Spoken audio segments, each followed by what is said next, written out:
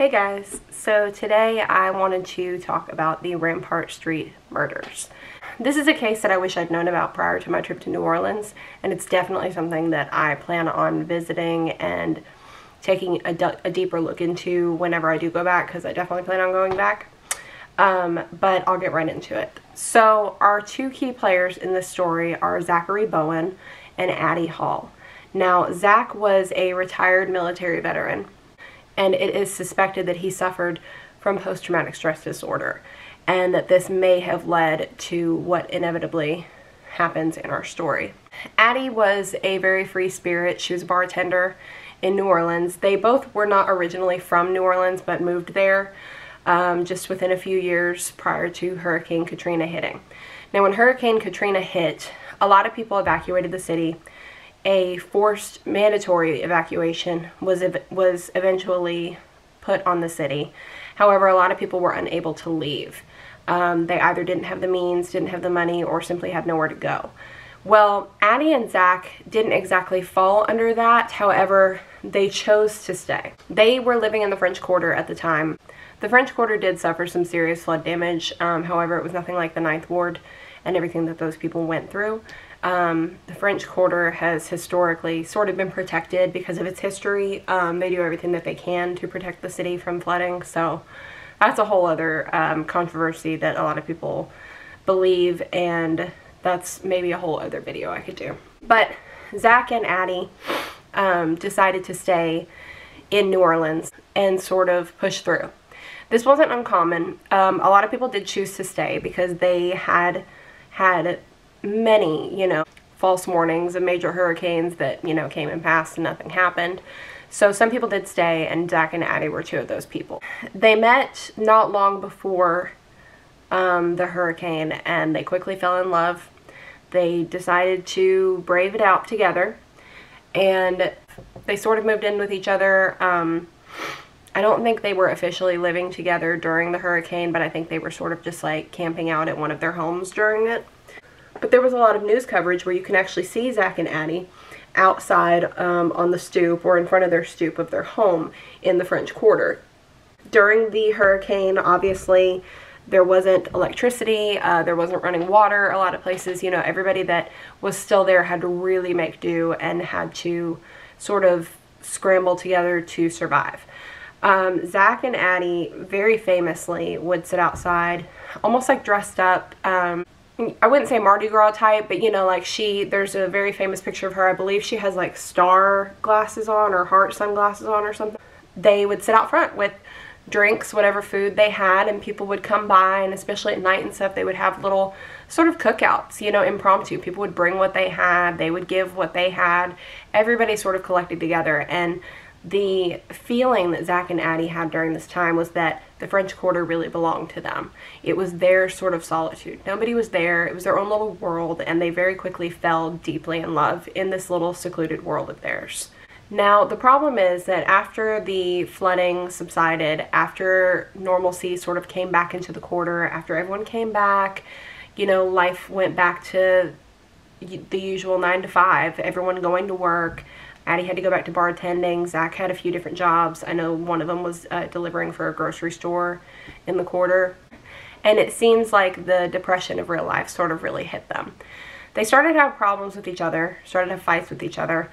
I think it was more so everything kind of going back and them not wanting to leave this fantasy life that they were able to live for a while, and I think they really took it out on each other.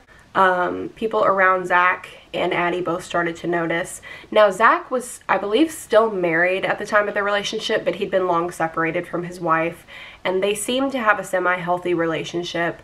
The only thing that I've seen of her, and you can see her in, there's a famous documentary, I think it was called Zack and Addie. There was a couple documentaries that I watched, and I'll try and remember to link those below. But in one, his wife is speaking, and they had children together, and it seemed that her only issue with Zack was that he didn't go see the kids enough. He was sort of living this younger lifestyle out there, and I guess living up the youth that he felt he never had, maybe because of his military service, maybe because he had kids, There's a million reasons, it seems, behind Zack's choices. But overall, he wasn't a bad guy, according to his wife, and he loved his children. His children adored him. But, after everything sort of went back to normal again, His wife was upset with him in the first place because they couldn't get a hold of him during the flood. They really thought something serious had happened to him, and she was afraid that she was going to have to tell her kids that their dad was dead. His mother didn't hear from him. Nobody heard from him. When they finally saw them or heard from Zack, it was seeing them on the news coverage. So they all kind of found that odd that he was there with some younger girl and sort of forgetting his real life, and, you know, whatever, maybe it's just communication issues because of the flooding. Well, when everything went back to normal, his wife noticed some oddities. His friends noticed some weird things. Addie's co-workers and bosses at the bar noticed things. They noticed that the two were acting strange. They noticed that they would come in exhausted the next day after a really bad fight. Addie would go to work with bruises and say that they were drunk and Zack had hit her, and they were just having horrible, horrible fights. It was not a healthy relationship anymore. And people around them, you know, gave what advice they could, but they were obviously still in love with each other. They wanted to make it work. They moved into an apartment located at 826 North Rampart Street, and this is the location of the infamous murder that we will talk about. 826 North Rampart, they lived in the apartment above a voodoo spiritual temple, and this is on the edge of the French Quarter. A lot of people suspect that because they lived over this voodoo temple, that's why this horrific thing occurred.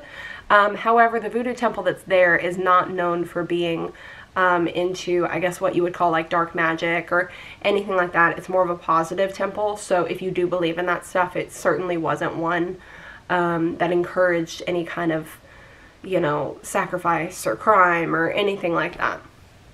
So take what you will of that. Moving into the Rampart Street apartment was their fresh start. They really thought that they could sort of let the past go, move forward with their relationship, grow closer and stronger together. However, from the get-go, there was already issues. In one of the documentaries that I watched, it actually discussed how even though they were getting this apartment together, Addie was constantly contacting the landlord and asking that only her name be added to everything. So it seems she didn't really trust Zack, and I'm sure there's definitely reason for that. But rather than really giving a fresh start, she was still suspicious, and she looked out for herself above him. This seems to have ignited some issues with him, understandably, but not to the point that he took it. Even after moving into the Rampart Street home, they continued fighting. Zack was very jealous of Addie, as she was a bartender and a very good one at that. So she often flirted with guys, you know, that came to drink and would tip her well and everything. But she actually accused him of being unfaithful to her. So it didn't really give them the fresh start that they were looking for, to say the least.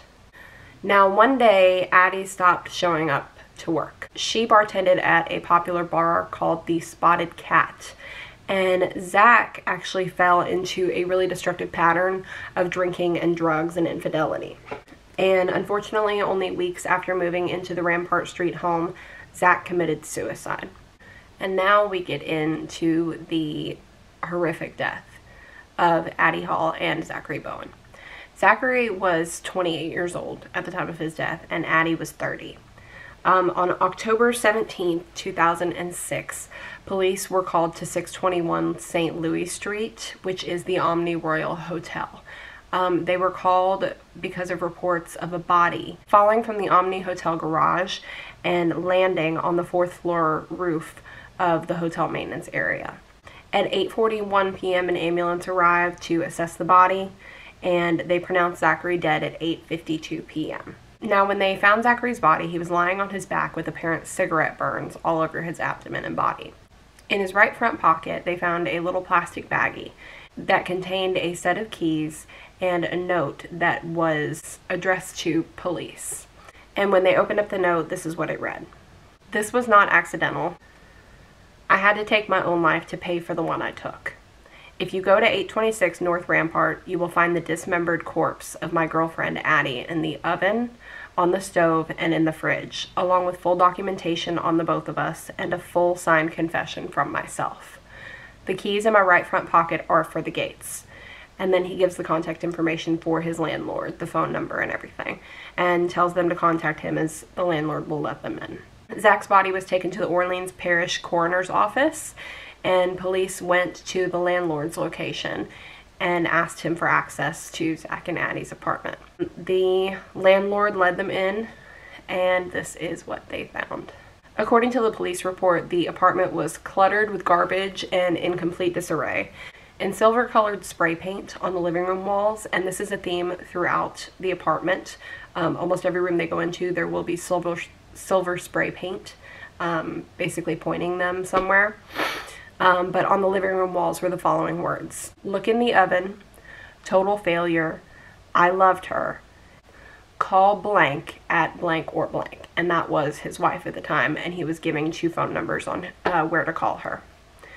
Entering the bedroom, which was also cluttered with junk, the following was also sprayed onto the walls: "Help me stop the pain."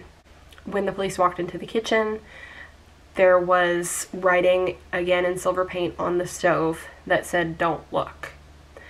There was a white colored pot on the back burner containing hands and feet in a white congealed liquid. In a chrome colored pot was the charred remains of a human head.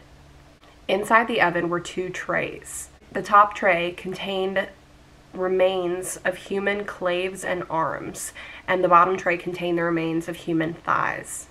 Inside the refrigerator there were 2 trash bags, one black and one white.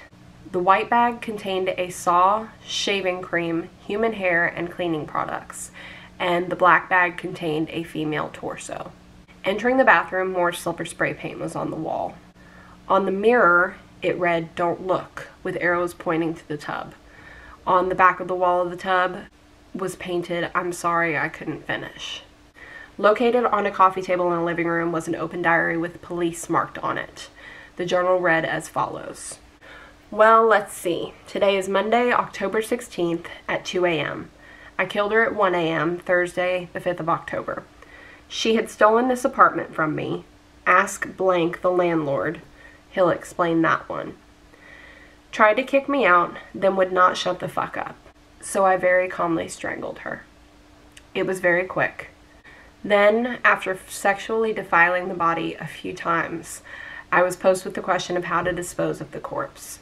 So I got drunker and passed out next to her on this very futon. The next morning I woke up, went to work at Metasis," and he gives his work address, "and worked till 9 p.m. During the day, I figured I should dismember the body, cook the pieces to ease the separation of flesh from the bone, and gradually dispose of the meat with various ways. I'd save the bones. So I came home, moved the body to the tub, got a saw, and hacked off her feet, hands, and head.